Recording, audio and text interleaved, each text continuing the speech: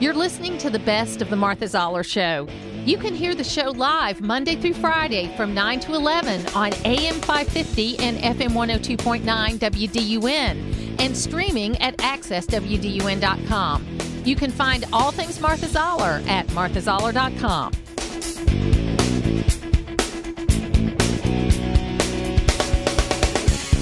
My first guest is Representative Mike Collins, and he has very interestingly, I don't think this was intentional, although I've always known Mike has had a good sense of humor. I like to say that I have, understood Mike Collins and had him on the program long before all these other people have discovered him. He was featured on the Ruthless podcast, which is a whole bunch of Washington insiders that now do a very funny podcast, because if you don't laugh, you're going to cry with what's going on in the world. You've got to be funny about it. He's got a great post on his Twitter feed calling himself the memer in memer of Congress. He's done a lot of funny things. I heard his communications director went on her honeymoon, and so that unleashed this guy during this period of time. So Mike Collins is here with me today. We got some serious stuff to talk about, but Mike, if you don't laugh, you're going to cry. Good morning, Martha. Yeah, you're exactly right. It's people have been asking us about it, and actually the conference has really been laughing about it, and a lot to the point where a lot of them they're submitting stuff to us. Hey, throw this one up on the wall and see what it does. But you're exactly right. We have got serious things going on, not just here in our conference, not just here in the country, but around the world. But occasionally, a good little levity is good. Southerners are known for humor, especially in hard times, and I kind of liken it to that. We just, you even go to church, a good Southern Baptist preacher will throw a joke out there every week. Well, and you put out, there was some talk about you running for speaker, and you put out a list of your demands if you ran for speaker, and a few of them were very, very funny, but some of them were serious and important. Like, if you're not getting certain things done, you stay in. You don't take a recess. I would say you guys shouldn't be getting paid right now. I'm sorry. That's not very funny, but that's probably what should happen. But tell me how that whole list came about. Well, that list came about, and some of it my staff just hears me talking about things. And, of course, the 18 wheels, from the 18-wheeler, I'm trucking, so that was I loved kind that. Of obvious one. And you know what? Those guys on Ruthless Podcast didn't get that. But I have texted them since and said, he runs a transport company. Now they understand. Yeah. But the working longer hours than the UAW, it's funny. But I think we've even talked about that. How many times have I said, why are we flying in on Monday afternoon to have a suspension vote on naming a post office Monday at 6:00 at night? We should be like every other American. Get up here on Sunday night, be ready to go to work at 7 a.m. on Monday morning, and then work throughout the day into the night if need be. Look, you're put in a leadership position. And we've gotten in a place where I understand what happened about 20 years ago. And I think when your father was in Congress, he might have been a part of this movement where there was more of a focus on getting home on the weekends and knowing what constituents do. And so fewer and fewer members of Congress stayed or moved their families up, which I get and I understand, but also that the relationships suffered because of that. The relationships that people had to be able to get things done suffered. So how do we find the balance there? Well, when things are due, especially like appropriation bills, and in the springtime, we should be focused on getting that work done. And then maybe towards the end of that, once you get those done, then yes, you can get. I tell you what, Martha, this is what I honestly believe, that people will reward you for your work. When they see what you're up here doing, what you're trying to accomplish, they know you're working, and they know that they will support you with that. This notion that we have to go home, if we're up here on Monday, we have to go home on Thursday, or we come in on Tuesday, we go home on Friday morning. That just doesn't get the work done. No, it doesn't. I've been in the private sector for 34 years. You cannot operate a business, and this is a huge business up here. It's a huge. It's probably the biggest business in the world. Now, let's talk a little bit about what's happening today. I made a joke about they got one of the names right, Mike Johnson, and I don't really know him. Okay, I haven't really crossed paths with him. So, what should we know about Mike Johnson? Are you supporting him? Yeah, I'm supporting him. I supported him when he was running in the conference. He's a great family man, good Christian man, solid conservative. You know, he's part of this younger people. I think you and I have talked about it before as well. I'm not looking for somebody that's been up here for decades. We need new blood, new ideas, someone that really wants to run this place in a different atmosphere and in a different route to where we put this thing up like a business and run it more like that. This guy is the vice chair of our conference. He was chairman of the Republican Study Committee right after he got here. He's not been here for 10 years. So it meets all of the criteria that I was looking for, and his voting record matches up well with mine. So I'm happy because I was not supporting Tom Emmer when he got denied yesterday. I just couldn't do it. We went from Jordan, who's great conservative, to probably the most moderate leader that we have in our conference, and it just obviously didn't you're a businessman. You've got to compromise. You know the numbers. We got 4 members in the House. We got we're behind a seat in the Senate. We got a Democratic president. Do you think Mike Johnson can make the appropriate kind of compromises that'll need to be made with the kind of numbers you're being faced with, and will he be able to communicate with the conference, the caucus, so that he can keep them together? Yeah, I think it goes back to rule, Matt Collins' rule number 1. They've got to like you and they got to trust you. You know, and I think that's what Mike Johnson's bringing to the table most of all. The conference trusts him. They know he's conservative. And the thing about that is you can take that message when you got somebody that wholeheartedly believes in it, and they can take that message to America and they can sell that message and tell the American people which way we're going, why we're going there, and when we're going to do that. And that's what people are looking for. They're looking for goals. They're looking for places to go and what we're going to do. And he can bring all of that to the table.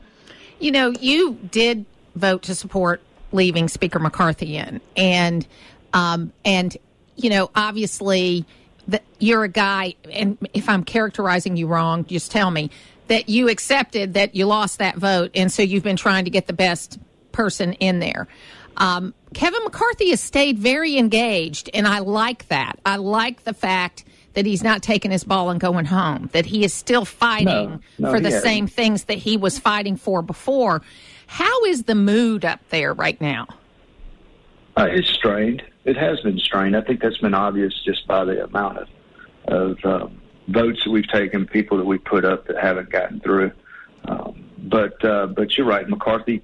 In my opinion, it was the wrong time to be litigating why we didn't have our appropriation bills done. Right. Wrong time. Yeah. You know, we have 70% of them passed. If we had not vacated the chair with 8 people on our side and 208 on the other side, then we would have 90% of our appropriations done today. Yeah. We had them. We finally had a schedule, and we had them all lined up, ready to go. We've got 2 that are still in subcommittee, but they would probably already have been out of subcommittee by now because we've had to stop committees to go in and have conference to vote on new nominees. So, you know, it was just it was bad timing, but you can't go back and take it back. Now, you can't change the past, right? You can't change the past. No. So I know I got short time with you, but I want to ask you, are you going to be in Miami with the Ruthless Podcast guys for the next debate? Well, we're going to go pay them a visit while they're here in town today. We're going to see them this morning. Well, you go tell them I said hi. I've worked with different ones of them over the years, and I'm looking forward. I mean, I love that podcast. It's not something I can play here because they use some colorful language at times, but it's funny. It's hard pressing, and it gets to the core of it. And I think we need more of that, not less of that. Yeah. Well, I'm hopeful for today. And good Lord willing, we're going to get back to doing the work that the American people sent us up here and get this place back on track, because we have wasted a lot of time. And you can't get that back either. No. Mike Collins, thank you so much, and I can't wait to see what you're going to be posting next. Thank you, Martha. It's local radio, and that's why you're listening. It's the Martha Zoller Show on AM 550 and FM 102.9 WDUN. It is the Martha Zoller Show, and I am here with Rod Huey. Rod, how you doing? Good morning. I almost called you Rod Stewart, the singer. I don't know why I did I that. had that bank account. That's right. That's right. Absolutely. But it's a big day, okay? We've got a new Speaker of the House. I think most people didn't see it coming, and I kind of like it. So we're going to talk to Congressman Andrew Clyde. He was in the room, and we're going to hear from him this morning. Hey, Andrew, how are you? Well, good morning, Martha. Great to be with you this morning. And, it is indeed an amazing day. So this was kind of the unexpected candidate. This is a guy that most people hadn't heard of prior to the last few days. I mean, obviously, you worked with him. You knew him, but he wasn't a household name. And you saw, just kind of walk us through what happened from the time Tom Emmer pulled out of the race, and then what led up to him getting the caucus united in a vote yesterday afternoon. Well, once Tom announced that he was pulling out of the race, then we had, of course, another conference and an opportunity for people to throw their names into the hat. And we had quite a few.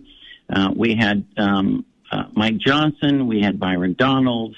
We had Mark Green, who was the chairman of Homeland.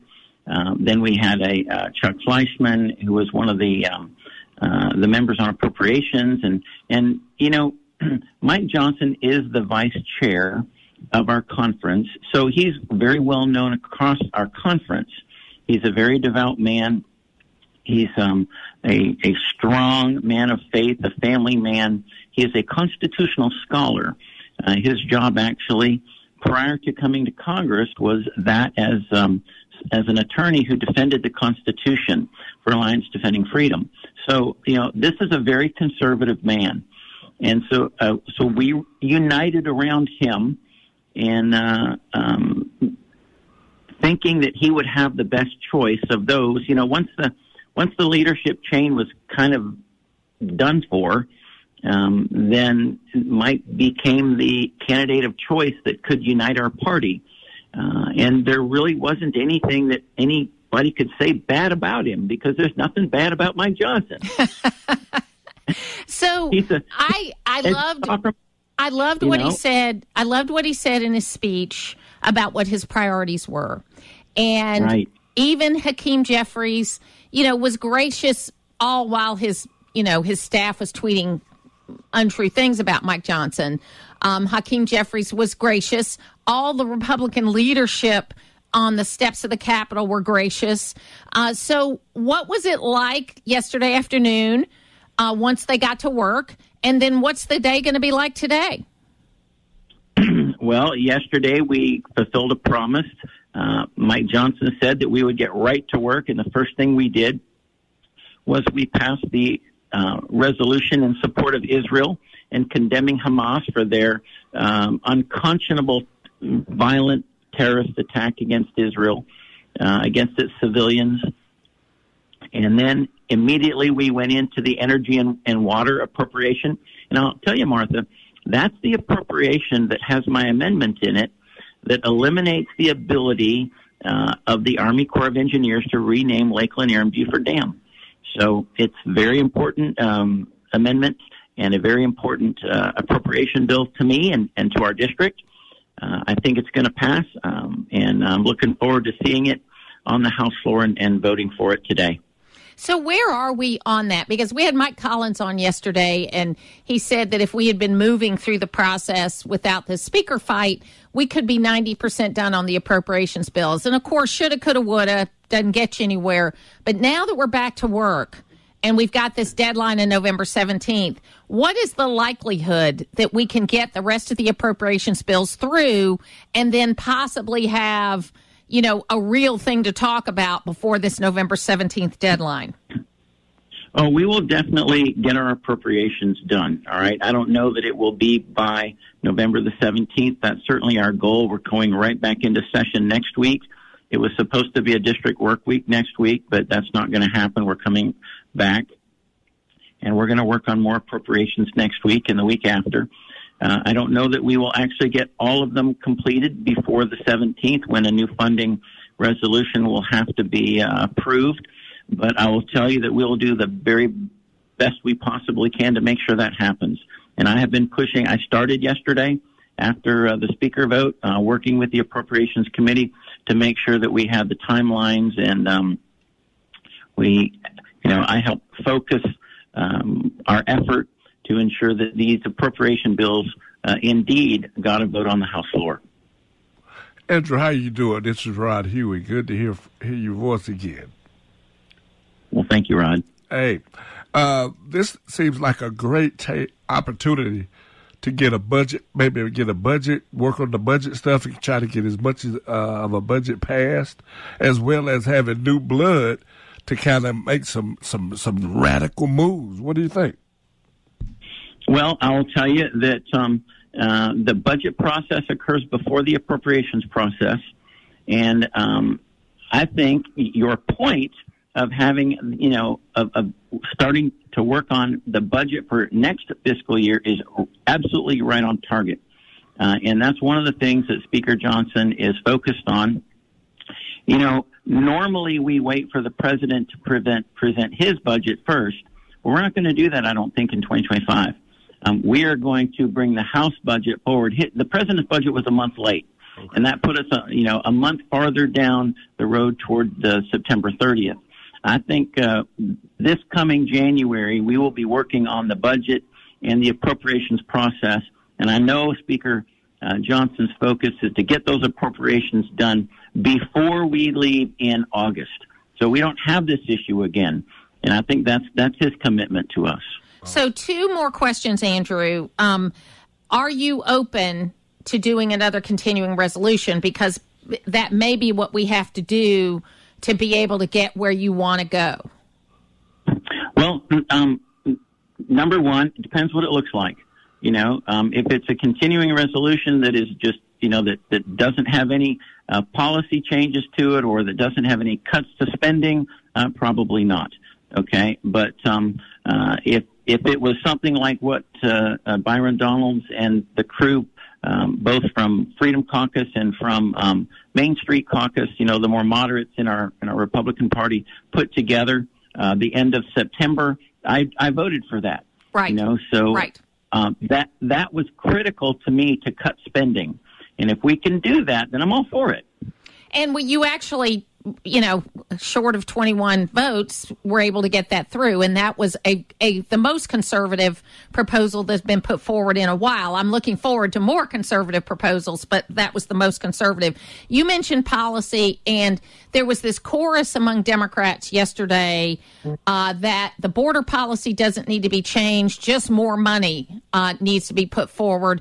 And that came from Chuck Schumer. It came from a number of your colleagues in the House. So border seems to be on the top of the list of the new speaker. What are you hearing about that? Well, throwing more money at the problem is typically what Congress has done in times past. And then they say, oh, we fixed it. We just threw more money at it. That is the wrong way to do it. This administration has proven time and time again that they will ignore the law, that they will ignore what we tell them, and they will take the money and they'll do whatever they want with it.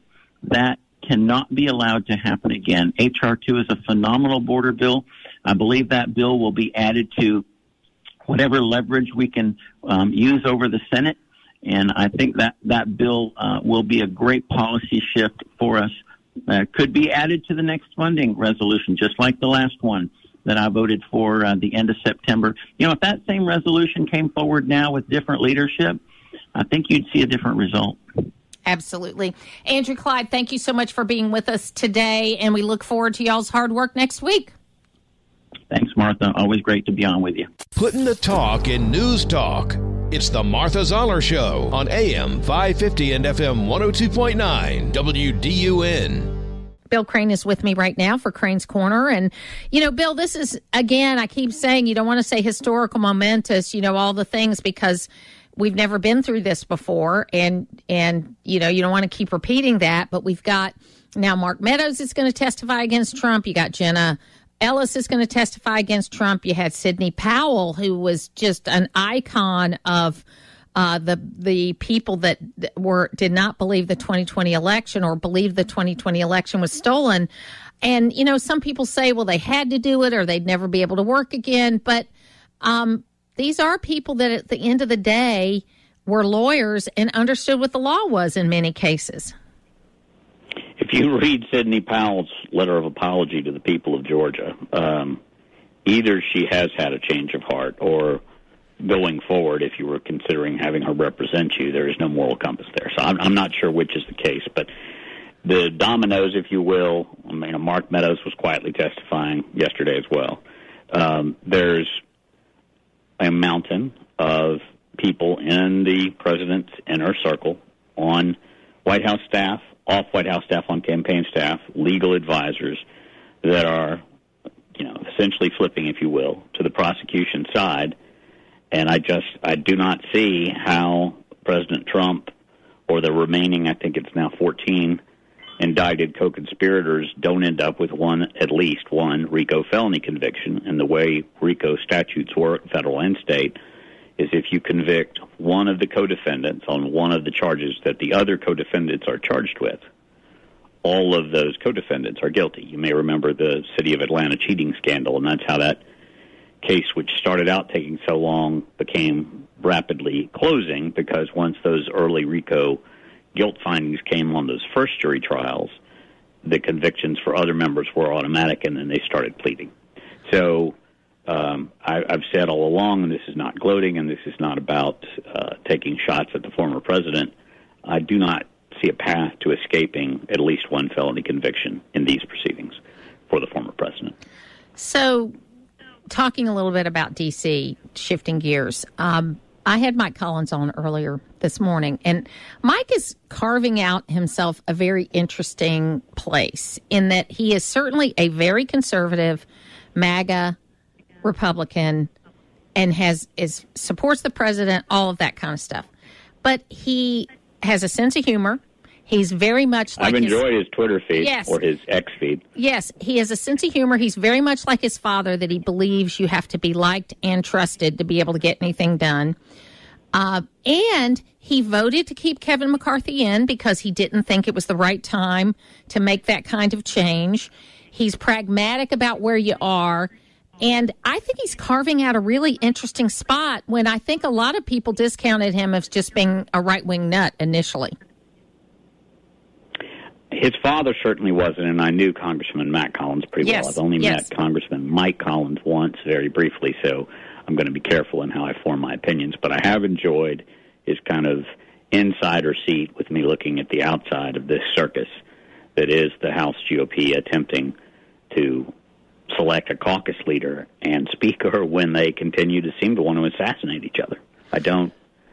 It's almost daily that we read someone new is entering the race and someone who is gaining some momentum is exiting the race, and watching AOC gloat really on the nightly other side for newscast. Well, and he made the point today, had we left Kevin McCarthy in, by now, based on the calendar, almost all the appropriations bills would have been done, and we would have easily been able to make this deadline of November 17th and actually have the budget passed, which he is. Oh, he's right. He is right. I mean, the majority of it tends to get forgotten, but all but 8 Republicans sort of thought the way he did, whether they liked or loathed Kevin McCarthy. They voted to keep him as speaker, and now we're dealing with the aftermath of a handful led by Matt Gaetz starting that insurrection, sorry to use that word again, to oust a speaker in the middle of a Congress where there were multiple looming deadlines. Now, admittedly, it did occur before Hamas attacked Israel, but everything else they're dealing with up there, and as a country that we've been dealing with, is not new, and time is of the essence, and it's watching Nero fiddle while Rome burns. I don't see how the GOP recovers from this fully before the 2024 cycle in terms of Congress and elections for which House and which party should be a majority in the U.S. House. And it also, you mentioned Israel and Hamas, and you live in Atlanta, so you've seen, I'm sure, some of the things that have been happening there. It is shocking to me how quick we've gone from clearly an unprovoked invasion of civilian space and the murder of people. And yesterday, Israel had to go as far as because in less than 3 weeks, people have started to say it didn't happen. And so Israel had to release unedited GoPro cam video from the carnage, of the carnage for journalists to look at, so there could be additional sources. And one reporter who's been covered the whole thing, he said, it's not enough for me to interview an eyewitness. What I'm being told is that's not good enough. They want to see the video. And that's a part of this crazy social media world that we live in. And I am just shocked at how quickly it's changed. And I'm also shocked at the level of anti-Semitism that there really is in this country. And I'm sad about it. The city of Brookhaven is a client of mine, and over the weekend, and the city of Brookhaven is no liberal bastion, but over the weekend, churches and public spaces all across the city were flyered with anti-Semitic leaflets in 2023. I mean, things saying like the Holocaust didn't happen. I started to see there was going to be a problem domestically when I see college students, not just in the Ivy League, but a small group at Emory University, which has a significant Jewish population within its student body, protesting in favor of Hamas. I don't know where this comes from, if it's that we don't teach history correctly anymore or we don't teach history at all, but I have some college-age students and recent graduate children who are friends of family, and they're protesting in favor of the people of the Palestine and Gaza. I don't understand it. There are few nations in the world or few people that have been as loyal as long to the United States as the people of Israel, and it well predates World War II when the nation of Israel was created. My column on accessun.com this week speaks to that. And again, Palestinians are different than what we're talking about with Hamas. And I have great sympathy for Palestinians. Okay, but if they don't understand that Hamas does not care how many Palestinians die as long as they get to kill more Jews, and that is a fact that can be backed up by how they have treated the Palestinians. If they were out there saying free Palestine, I'd be fine. But there are groups that are saying gas the Jews, kill the Jews. And that's just wrong. And, you've seen people like Robert Kraft has put a lot of money behind this, stand behind hate for Israel, or stand against hate for Israel. You've started to see Jewish donors of these universities pull their money out. I mean, it's a very interesting and sad time. And we have not only Congress locked up, but there's limits to what the White House can do without a Congress in place to spend or make allocations relative to our weapon systems, not things that are not already over there. Again, we've got a long-standing relationship, but they're at war, whether we want to see it that way or not. The people of Israel, the nation of Israel are at war, and this could potentially spread into Lebanon as well as the West Strip, the west side of the Gaza Strip.